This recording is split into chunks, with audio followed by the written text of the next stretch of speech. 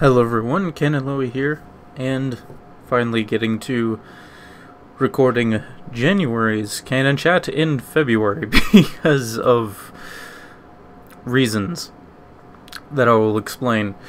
So this time around I'm going to be showing a bit of World of Tanks, and it is because for the last 10 days I had been grinding this thing, the WZ-114. So I'm not sure if it'll show. I suppose not.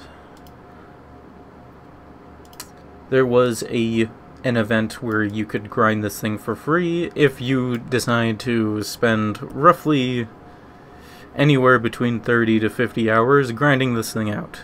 And I decided to do that because I needed credits, and I kind of wanted an excuse to get credits in this game. So, credits is the in-game currency, and these special tanks premiums give higher credits than usual.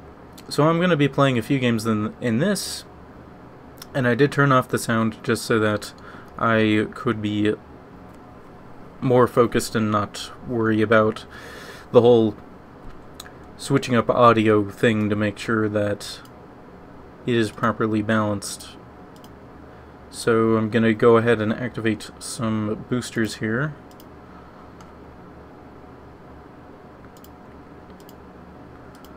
Because I'm going to be playing after I'm done recording this anyway. So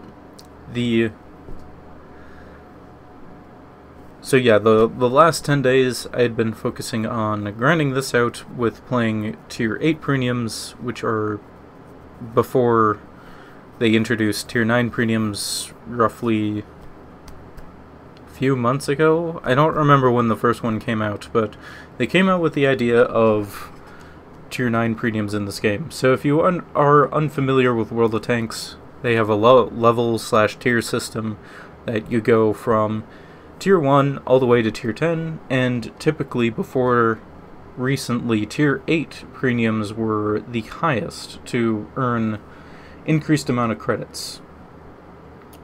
But now they have Tier 9 premiums, and I earned this one for free by spending way too much time playing this game. So I kind of wanted to say like a bit of my experiences on that.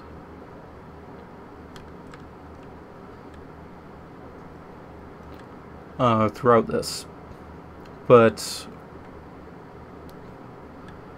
yeah, the reason why I haven't gotten to recording Black Mesa yet is because I decided to do this, which, to be completely honest, if I wasn't wanting an excuse to grind credits, there's no way I would have done this.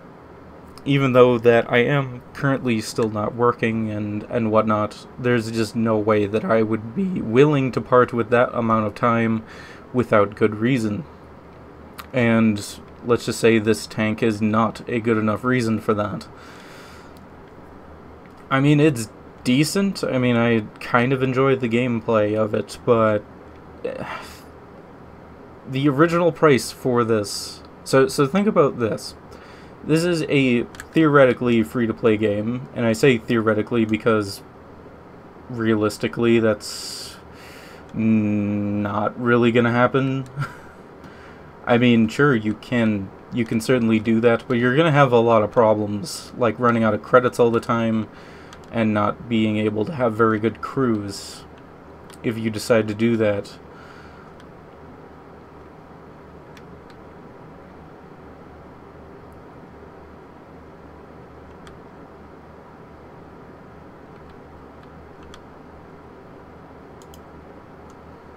Missed the Super Conquer, and I don't want to go up here, go all the way up there where they are, because the weak points on this tank are actually very easy to hit in close range. So yeah, using the remainder of my premium days that I got from the Christmas loot boxes that my parents gifted to me. That was a pretty bad shot. I had some premium days to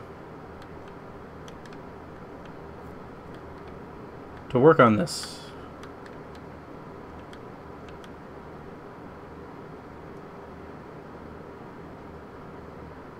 Come on. Of course, I can get shots when I'm reloading, but not when I'm actually ready to shoot stuff. That's not a very good shot. No, it isn't.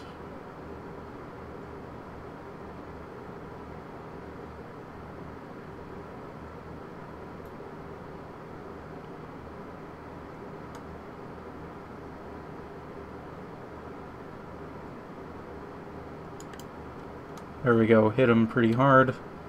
Now that they're finally going over and they're no longer hiding their hull armor. So,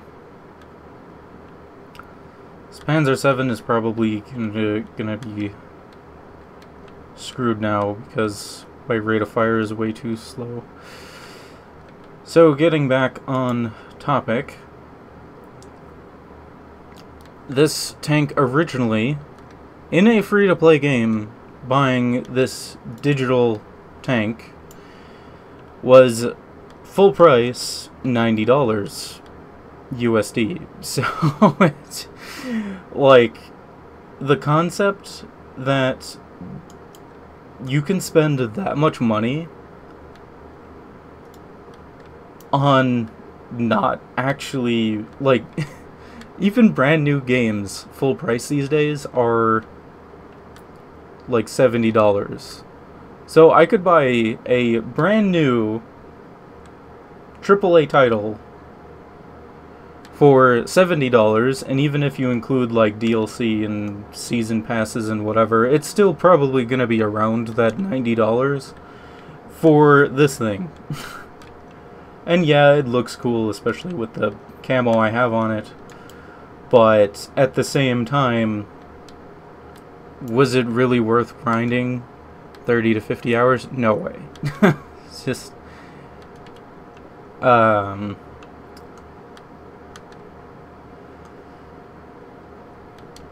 I know I might have... It definitely looks like I left my teammates to be destroyed there, but, like, I would have been destroyed with them if I was that far ahead. Because the weak points on this thing are just that easy to hit. So yeah, we're in a day and age where you can spend $90. Well, I mean, you can technically spend more on that depending on the game. I mean, I have seen in-game stuff that were even more than this. But I mean,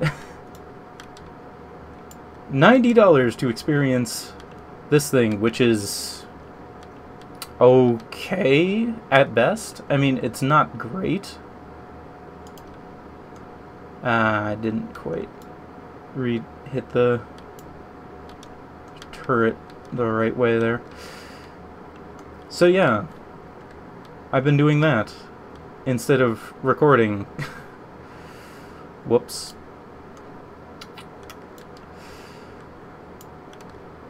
So recording, I think, would be a good idea for a break from this game. For sure, because of that time investment. Yeah, his lower plate just angled just properly. So going over the real life stuff, we finally bought paint for my bedroom. So that's all ready to go. And the drywall that was damaged by the tree that fell into the side of my bedroom has all been fixed now. So we're making progress, that's for sure, on my bedroom, and that's really nice to see.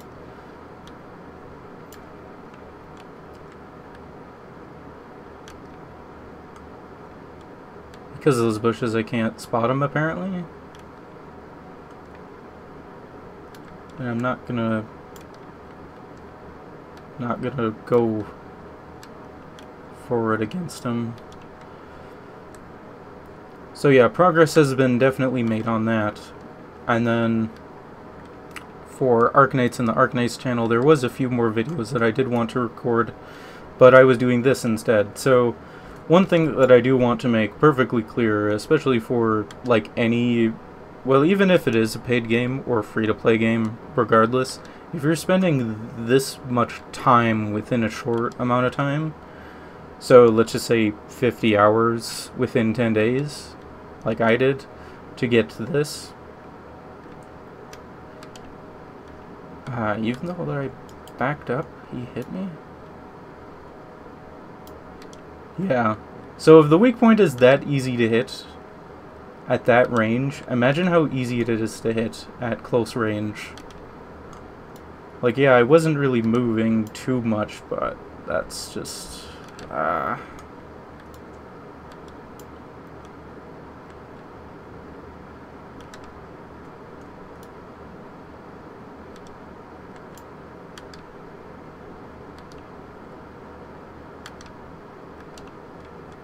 So if I could tank out that VK, that would be fantastic.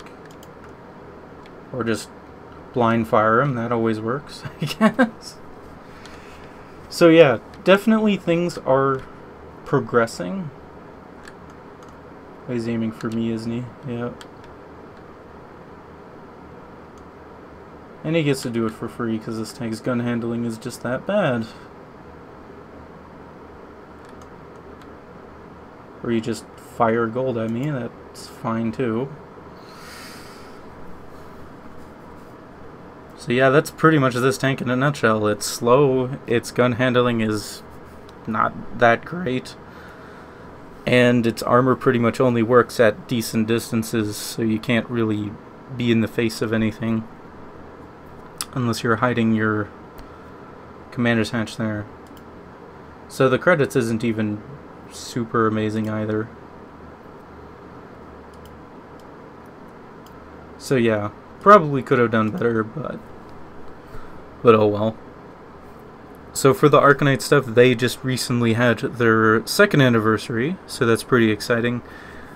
And they had a pretty big event that kind of spiced things up in terms of both difficulty, and they switched some stuff around on how they do things. So that's pretty cool. And then, like I said, there was a few things that I had ideas for recording for that, so if any of you, for any reason, are interested in Arknights, which is a tower defense mobile game, then there's some stuff to come for that. So, also regarding the mission marathon thing, to get this tank, another thing to mention too is that, or I guess it was kind of my incomplete thought from earlier, if you spend this much time on getting stuff in a game, technically for free, but then you have to put your entire life on hold in order to do this, then it probably isn't worth it. I was so frustrated about times of, like, just basic stuff, like going with my parents in order to get groceries and things like that, that you just spend time and stuff to do that, and then I'm always thinking of, oh, this is 2 to 3 hours that I can't spend on grinding this thing out, and that is very stressful. And even though that I wasn't really getting tired of World of Tanks, shockingly enough. And yeah, just fire your gold, chieftain. Yeah, this thing basically doesn't have armor against tier 10 gold, and chieftain, or T95 FV4201 chieftains always fired nothing but gold because being in the best tank isn't good enough. But anyway, just spending so much time of, like, thinking about the different things that I'm spending time on and not being able to grind this tank out because of, or thinking about, oh, I'm spending time doing the essential stuff rather than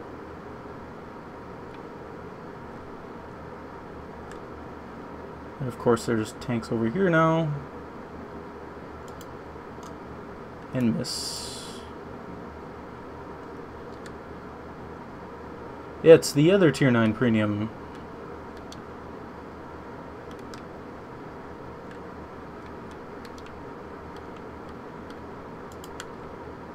Surprised that hit him.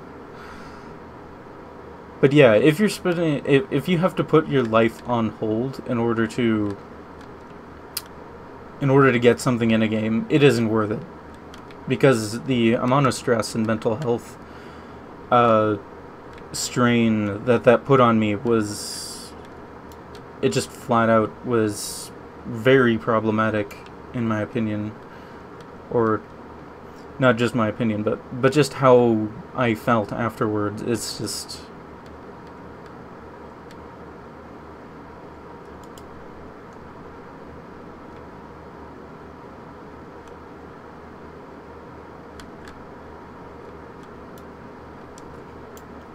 so yeah, definitely don't sacrifice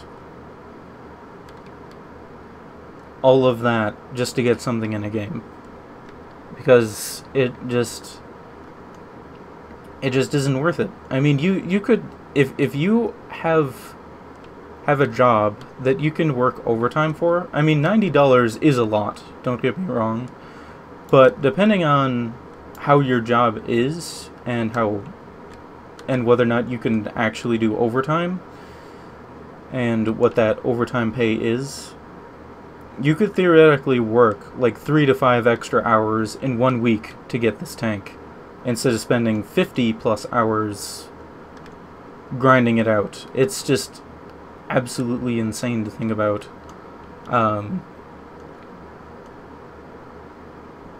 And it still is very overpriced. Yeah, no, I'm gonna get farmed. Yeah. Come on, Progetto. Take that. So another loss, because this tank just frankly isn't really influential enough in battles to be able to do anything. I mean, sure, I can do a lot of damage and everything, but like, once you're at this point and all you're doing is farming damage before your tank gets obliterated, yeah, not exactly the best. Come on, Leopard, you know you wanted some.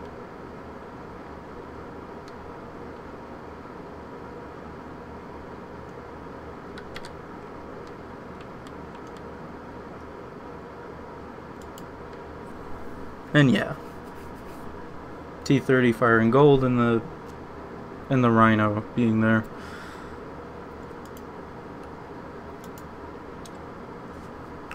So definitely not the best of games. So yeah, just don't do it. Just don't do that to yourself. It's I mean, working an extra few hours of overtime to spend money on that's one thing, but spending that much real life time in order to grind all that is basically never worth it.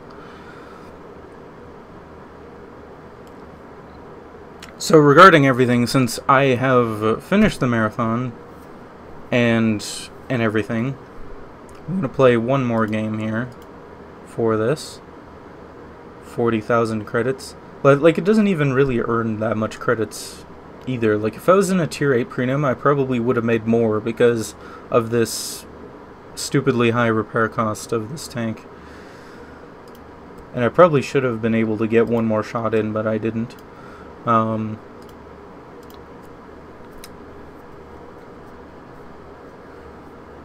But yeah, so going over another thing that I'm going to that I'm planning on doing is that I'm still planning on doing a impressions / review of the next Path of Exile League.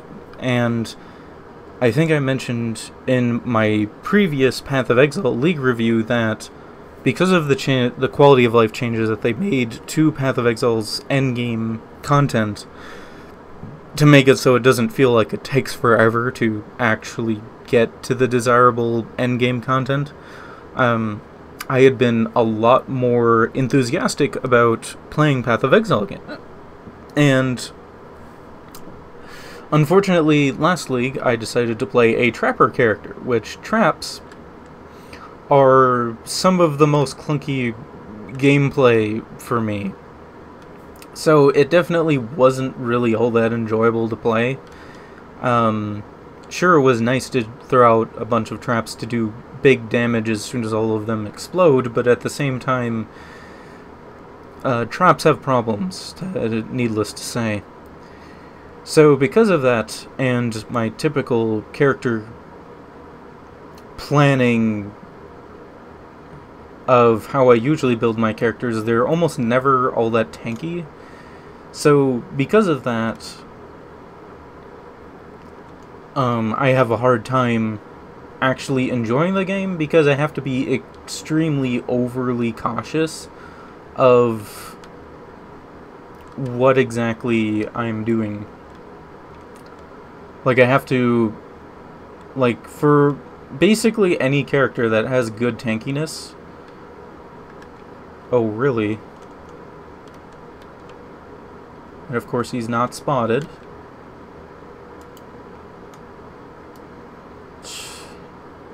Unbelievable. See, this is the thing about World of Tanks. You make one move, and just because of happenstance, oh, you lose a quarter of your health. Oh, you lose half your health. So it's definitely at tier 9, well, tier 8, 9, and 10, it's like extremely unforgiving of making moves. Like, if you want to be aggressive and it doesn't pan out, you're basically screwed in order to do anything else that game. So it's just can be very frustrating in that regard. But moreover, what I was talking about for Path of Exile is that I'm planning on doing a league review still, even though that the league has been out for a few days, since Friday, I do believe. And then I'm making a more tanky character this time around, so hopefully I can play Path of Exile longer and enjoy it longer than I did for the Trapper character, because the Trapper character pretty much was very, like, it was satisfying to do that much damage with traps, don't get me wrong, but at the same time, though, see, I'm spotted again. Like, why can't we spot that ISU tank? He's probably, like, right there. Yeah, there we go. Little bugger.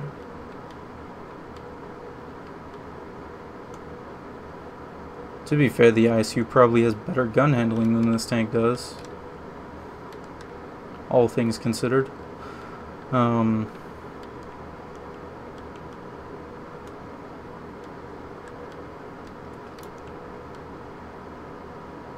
think the Tortoise is making the right move, being a bit too hesitant.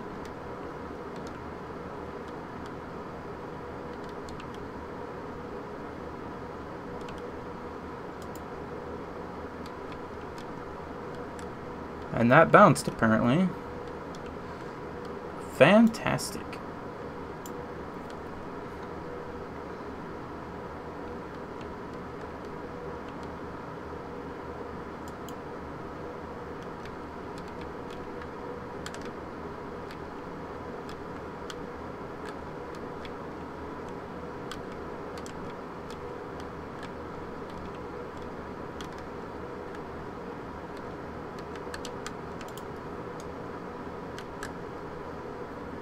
And yeah, because of that ISU, I couldn't be in the proper position, and therefore my tank just dies.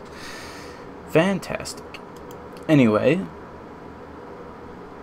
so yeah, I'm planning on making definitely a tankier character that will hopefully be a character that just doesn't instantly die as soon as they face physical damage, or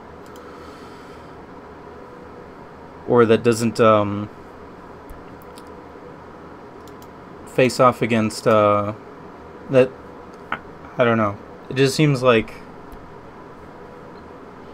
the mitigation in Path of Exile, you pretty much need some source of dodge or block in order to be tanky, and the builds that I make, they just don't have block and dodge available to them unless I do like some really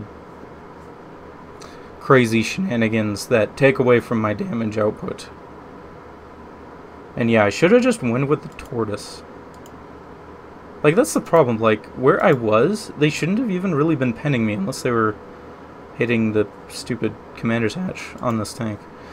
Which they probably were. I mean, realistically. Such a bizarre tank. It's a tank that's supposed to have a lot of armor, and yet when you go in close range, you just don't have any armor because your weak spots are so big and your side armor is such trash that it just doesn't really work. Well, it doesn't work at that range, I should say.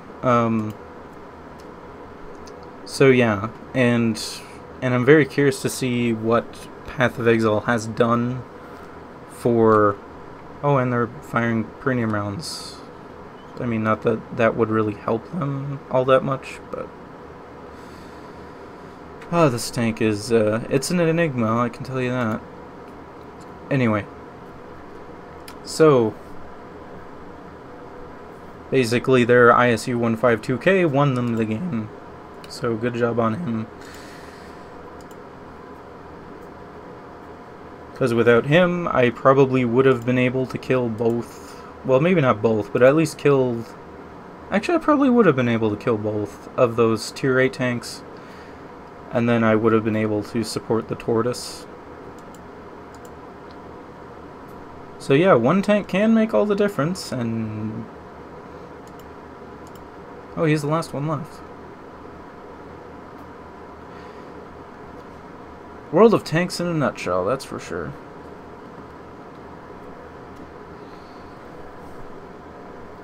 So yeah,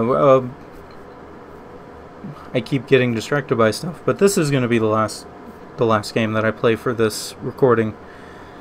So regarding Path of Exile, they changed up a few things to make self-casting spells feel better by dealing more damage, but also decreasing the damage that specific support gems do. So I'm really curious to see how that works, but I decided to play, or planning on playing, a slam character, so I don't even take advantage of that.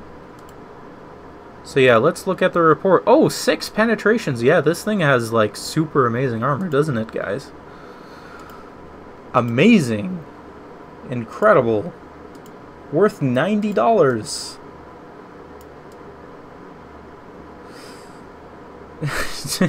Just... I'm sorry, I'm being a bit negative in this when talking about this tank and World of Tanks in a whole, but after doing this for this long, I mean, I do like the tank. I like its playstyle and everything, but the way that they advertised this Tier 9 premium that costs $90 was that it's supposed to have really good frontal armor and an okay gun at if used properly, and it just turns out that this tank has basically no armor if you're in close range, and at long range you are so, like, you're kind of reliant on your team and the enemy making mistakes, so it's very hard to actually influence games enough to win them in this tank. So it's just very bizarre how they did that. Like, the AMX MLE 51 is basically this tank, but better at basically everything. So... Oh, but it doesn't make credits. How much credits did I make? Basically nothing. Nice. So yeah, if you play World of Tanks, just play the AMX M4 MLE 51, and you basically play this tank, except better at basically everything. You don't have a lower plate that is pennable by basically everybody, and basically the only concern is the commander's hatches are sort of easy to hit. Except, I mean, this thing is kind of big as well, so I don't know. And this thing is way faster and a lot more convenient to play, so it's just kind of, huh.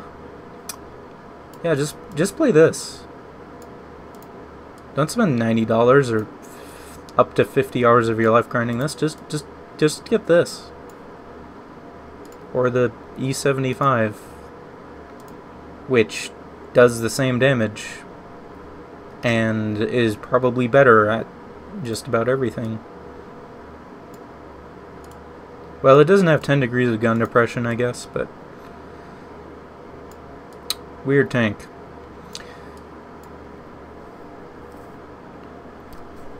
So yeah, I am planning on recording Black Mesa really soon here. Hopefully within this next week. And then I can get back to also doing more of the Arknights recordings that I wanted to do that I couldn't mentally fit into my schedule because of grinding this. So yeah, if I didn't need credits at the time, because I had like 2 million and then I spent 6 million credits, so I earned like over 20 million over that time and spent a ton of these boosters, like the 50% credit ones. I had like 220 of those or more, so I guess that actually adds up about 50 hours, yeah. If I didn't need those credits, and it, like, for sure, if I was working at any capacity, this would have been impossible. It's basically, if you earn this for free, you have to basically have no obligations in your life in order to have enough time to do that. And was it worth it? Like I said, if I didn't need credits at the time and needed an excuse to spam play my tier 8 premiums, like the double barrel tank is pretty fun. Surprisingly, the WZ-111 was really fun to play as well. This would not be in my garage at all, for sure. And there are some statistics of this tank, especially the gun handling, that just doesn't make sense. That, like, everything this tank is supposed to do, it sort of does, but not really. Like, it has good enough frontal armor that if you're using your gun depression, it kind of works. It has an accurate gun, but takes forever to aim. And reload, it just... so many things just don't make sense on this tank. Compared to what they advertised it to do. But anyway, yeah, so definitely with this, I'm able to essentially get back to the regularly scheduled programs of recording stuff. So, and also on top of that, more progress on my bedroom being done, which means I can get off of sleeping on the couch for once. And that'll be really nice. So, hooray for getting back to life. But yeah, you can probably ask my good friend Warmonger online of how my ramblings go for World of Tanks. Like, I can pick pretty much any topic regarding World of Tanks and then rant about them for hours. And hopefully this hasn't been too ranty for you and has been a little bit more focused to, like, the TLDR version is that I spent 10 days of my life spending time grinding this out, and because of that I did not have either enough time or be in the mental state of working on recording projects or, quite frankly, more productive things in my life. So, yeah, a tier 9 premium that doesn't earn that good of credits that cost $90 in a free-to-play game that doesn't really even do what it's advertised to do all that well. I think that pretty much sums it up. Really, it's just a $90 tank that doesn't really do what it's supposed to do very well. But I don't mind it. It's just a tank that really can't carry games very well, and there are other tier 9s like the MLE 51 and the E75 that basically do what this tank does, except better in almost every way, except for maybe gun depression. If you're really stretching it, and obviously this thing has 2300 HP, but then that becomes a detriment because you have to pay like 6,000 to 8,000 more credits if you get destroyed to pay for that for no good reason. It's makes no sense. But I mean, wargaming hasn't made a lot of sense for a number of years, so while I do enjoy World of Tanks sometimes, if they remove premium rounds altogether, then this, and potentially artillery, this game would probably be 10 times better than it ever was. So with that, hopefully with this ramble that I've gotten all the points across that I wanted to. So with that, thank you very much for watching. Have a wonderful day. Hope you had a good new year. And once again, don't spend 30 to 50 hours of your life within 10 days to grind a $90 tank or equivalent in any other game and put your life on hold. It is, from my experience, it is not good for your mental health, physical health, and it just straight up makes no sense. So, unless, I mean, I don't mean to sound hostile when I say that unless you have no life, there's literally no reason to do what I just did. So with that, thank you very much for watching. Hopefully I can get back to recording real soon, and have a wonderful day.